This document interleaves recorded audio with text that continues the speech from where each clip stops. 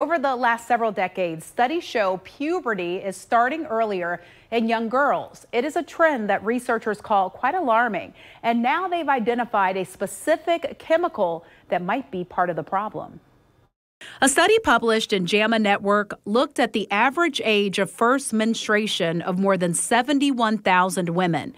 When comparing women born in 1950 to 1969 and those from 2000 to 2005, it found the average age decreased from 12.5 to 11.9 years old. It's a time where certain parameters are set leading into later life.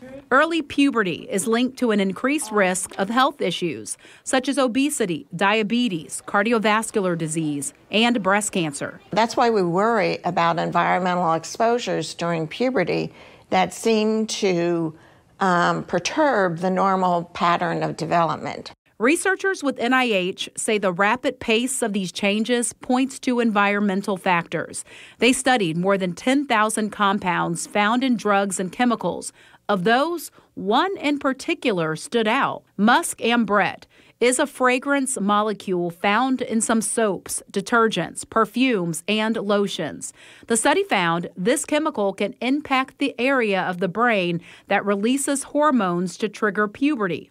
Professor Piney says delayed puberty is also a problem brought on by the same environmental factors. We discovered that various aspects of puberty were delayed in girls that had higher levels of PFOA, one of the PFAS, and also a couple of the PFAS types of chemicals.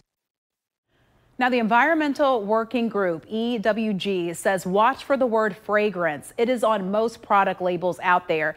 It includes a lot of things, but we'll never know because they don't have to give the ingredients for it. So it could have musk ambret and dozens of other unnamed chemicals. Instead, look at the ingredients and try your best to choose ingredients that are listed on the back. That's really hard to find, and sometimes those products can be very expensive. So do your research and do the best you can.